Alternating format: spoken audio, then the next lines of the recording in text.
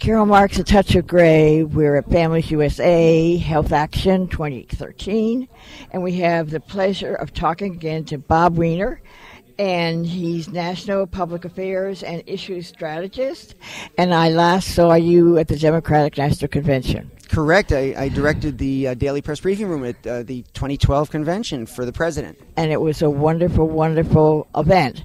Thank you. You were a big part of it. Oh, well. And to have the seniors' message was really important for we Democrats as well as the country as a whole. Absolutely, because I am a passionate believer that I want the generations to work together to help each other. No question about it. And we have to do our own lobbying inside our own organizations to make sure that we protect Social Security and Medicare.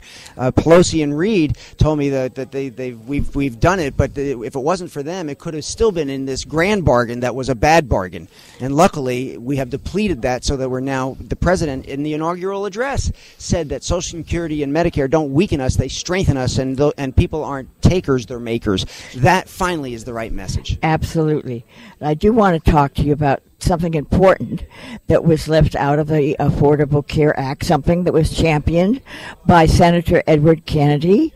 It was called the Class Act, and it really would have helped people with their long-term care needs. So, and that's so important. So can you tell us about the Class Act that wasn't but should be?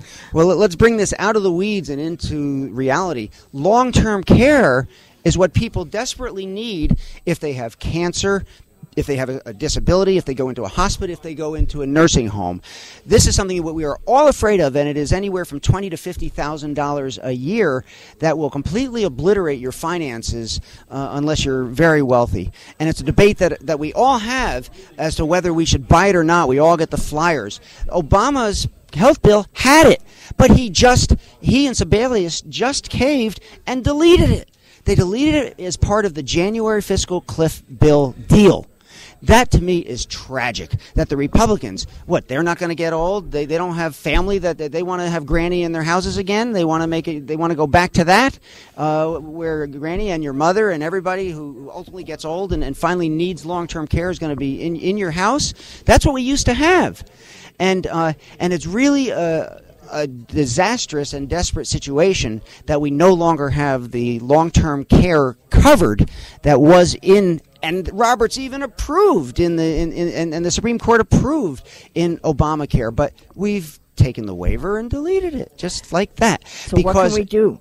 We got a lobby like we did, and where we got reconciliation used, where we went to 50 votes instead of 60 to get the health care bill passed in the first place, a week after the president and Rahm and Reid and the leadership in the Senate, Baucus, had all said, no, we're not going to go to reconciliation, we're going to go to 60. Guess what? A week later, after Radio Row, they went to reconciliation, and with a 50 vote instead of a 60 vote requirement, they found the technical way to get the national health bill passed. That's what we got to do again, Carol. We have to get our listeners to call the White House and to say, restore long-term care. It is outrageous. Call the Hill, 202-224-3121. Call the Hill. Talk to your congressman, talk to the Democratic and Republican leadership, call the White House, talk to the president and say, we want long-term care back. What do you mean you took it out as part of the fiscal cliff deal? And if enough pressure comes in on that kind of a thing, then they will have to revisit it, because it's still part of the bill, so a little tweak that they did to take it out could be the little tweak that they did to put it back. And the magic word is reconciliation. No, that was what we did with the overall health care bill. But we can't do the that magic word is the Class Act. Okay. Yeah. You need to bring it back up. And, talking about long-term care, Medicaid, a lot of people don't realize that is used to help people pay for their bills when they run out of money in the nursing home. And the Republican House wants to really strip Medicaid in a way from doing that, because they certainly are against expanding it. They were against creating it. Arizona was, I remember, the last state in, but every state finally went into it because they get most of the money. I think it's 90%, and so what state's going to not take that deal finally? Same thing here.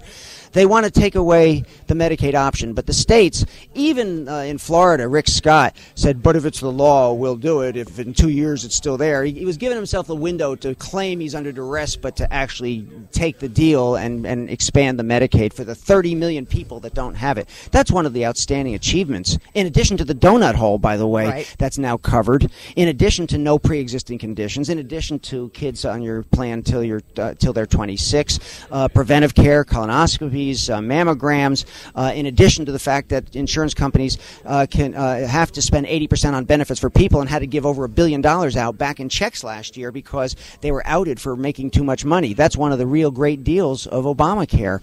So, but that's what has to happen. We have to have people lobby. Absolutely.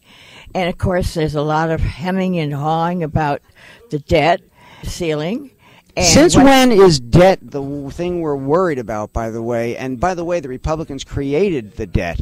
You know, Keynes said you prime the pump, and we've always had that philosophy as proportion. Our debt proportion now as part of GDP is not as big as it's been in the past. And so we're worried about the wrong thing.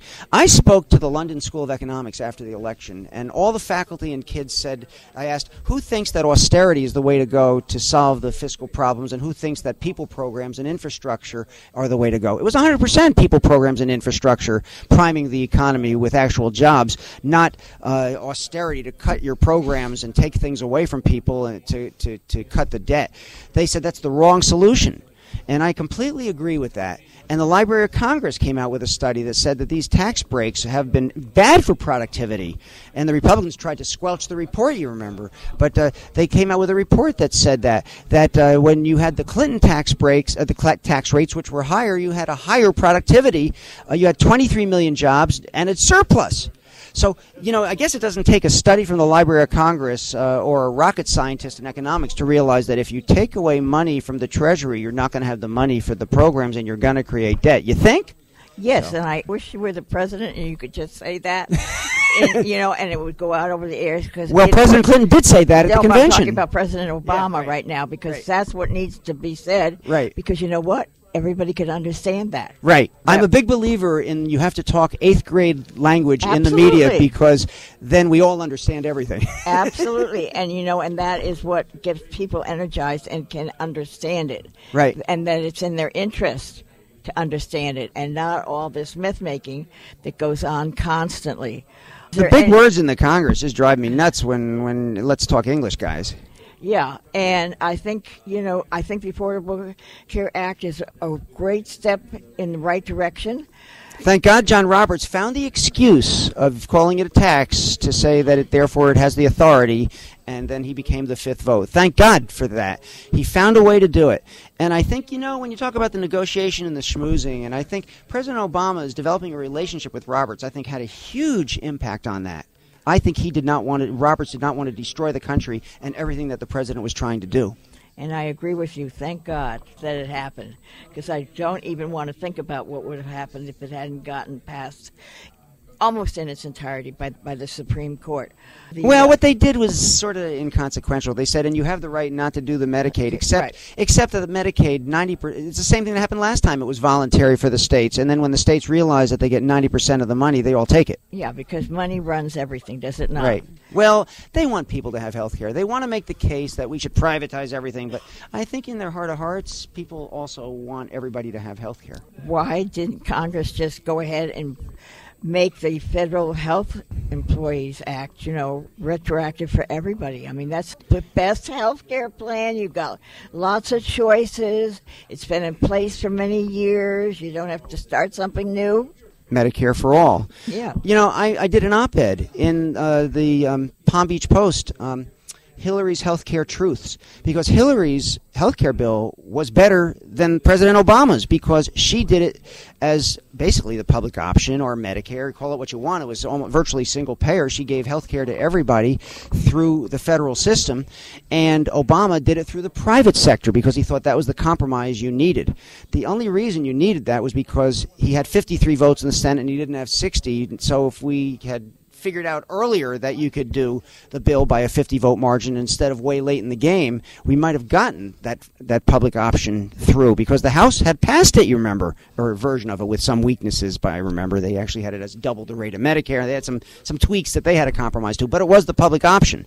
And the Senate took it out because they only had 53 votes and not 60. So we weren't that far away from it, and maybe downstream, if we can change the dynamic a little bit in the Congress, we can get to that, because people realize that we are paying twice as much as every other country in Europe and around the rest of the world and we don't have good health care. And we are over 40th in infant mortality and life expectancy. So those are the definers of what your health care is. Republicans come up with some argument about why they're not, but they are. I mean, if you can't live as long and your kids aren't being born as alive, I mean, those are some kind of important determinants. So, and we're not as tall. We're now 7th. We used to be 1st. That's another determinant in terms of who has the best health care, by the way. So, if we are spending twice as much and being worse than 40th in the world in the quality of our health care, we're doing something desperately wrong, even with Obamacare. You put it right on the target. Very, very well said.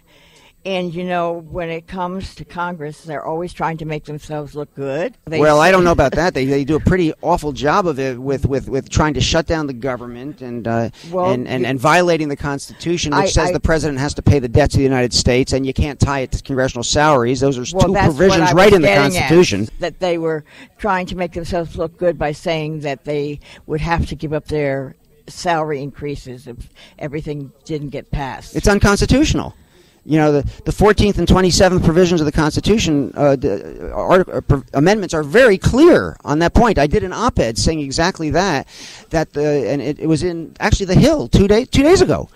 So I invite our listeners to go to The Hill and get my op-ed. Debt ceiling games. Court could, it was something like court could moot the congressional debt ceiling laws because it was absolutely against the law. And I interviewed Congressman Conyers, the ranking on Judiciary, and I interviewed Jim Clyburn, the third-ranking Democrat in the House, and I quoted Newt Gingrich, who was former Republican Speaker of the House, who said the debt ceiling is a dead loser.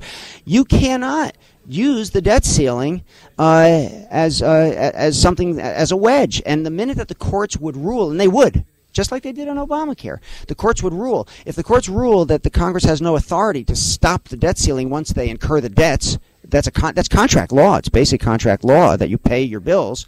Then it's over. They have no leverage, and that's where we should go, so we can get back to determining policy instead of letting the Republicans have the wedge of the debt ceiling to cut Social Security and Medicare. I agree. Do you have anything else that you feel passionate about that you would like to tell our listeners today? Only that President Obama has gotten a bad rap from the opponents when he actually has had a Rooseveltian kind of presidency. And I'm wearing a Roosevelt tie to remind myself, when you consider what he did of ending the wars in Iraq, now Afghanistan, restoring the economy over the Republican objections, making the American car industry #1, taking student loans away from the private sector, and cutting student interest rates in half, and passing national health care, all in his first term, and getting bin Laden, which Bush failed at because Obama used intel and got him, and taking the world's #1 terrorist out. Those are amazing accomplishments. And stopping torture. Those are amazing accomplishments. And in his second term now, we're going after gun control a little bit. We're going after immigration. We're going to protect the economy. We're going to and restore jobs with infrastructure. We're going to do a lot of things that will continue that kind of a legacy. Ultimately, the historians, except for probably the Republican ones, the historians will have to say this was one of the most remarkable presidencies in our history. And, by wearing a Roosevelt tie with that wonderful president on it, you're also saying in difficult times, and this has certainly been a difficult time with wars and terrorists and economic problems, you need a strong president and you need enough government to help the people. You don't need to shrink it. You need to have enough people to get the job done. That is exactly right. And, Obama's now at 60% popularity. His popularity is rising as he gets stronger and stronger in his moral values and his suasion. And that's an important thing. There was a little bit of wimpiness in that first administration of compromising is okay, but not schmoozing the Republicans and giving everything away and giving them their... I don't like the fact that he gave only 1% of the Clinton tax rates got back in, and 99% are still at the Bush rates, depleting the money from the Treasury. That kind of compromise should never have been made and didn't need to be made, in my view.